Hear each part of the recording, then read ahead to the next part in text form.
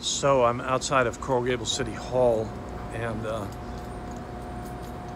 it was a tough but interesting day today, important, relating to the future of the low-rise Miracle Mile, specifically as to whether or not the one place remaining that's large enough to accommodate a department store could be available for that purpose.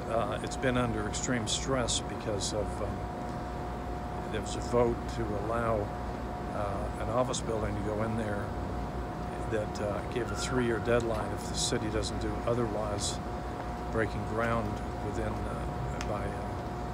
before October 1st of 2022. Then the office building would go in as of right. So Commissioner Keon is wanting, I had the 2 votes, but the developers overwhelmed Commissioner Keon and had earlier overwhelmed Vince Lago. I think really through the Citizens United power given them to spend unlimited monies in campaigns. Commissioner Keon has her goal fixed on just doing a parking garage, and what she did then today was to move forward with getting the city on board to follow in that timeline of just doing what's called a mobility hub. And there's a part of me that says, first of all, I've been out of the loop in terms of like knocking on doors, drumming up the support for what I believe needs to be done. This is for 2 reasons. Number one, I've had some health problems. You know, if you're dealing with your health, you have to put that first, right? And so fortunately, you know, I'm having some success with that, but it's been taking away my energies and time.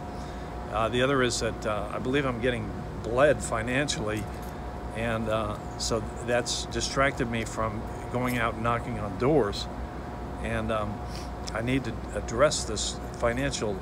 I think I'm being taken advantage of wrongfully, and I need to do some accounting to be able to prove that that's happening and get it stopped. So that's why I have failed to come forward with the knocking on doors, getting a petition going for what I'm certain needs to be done, which is to get a department store in. Now, it could be that a department store could go on the ground floor of what Commissioner Keon is proposing at Garage 1, which I need to affirm is actually the big site across from Publix on Andalusia. There's garages 1 and 4, I don't know which is which.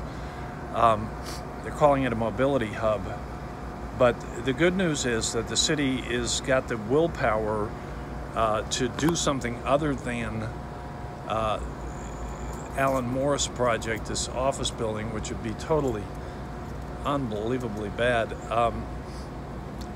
It'd be basically saying you're no longer a low-rise retail destination. The big office buildings are moving in.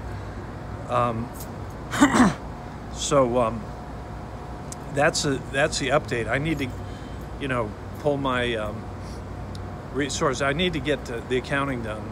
I need to do the accounting to get my income straightened out, so I'm not being taken advantage of. And so I'll keep you informed. Thank you for listening.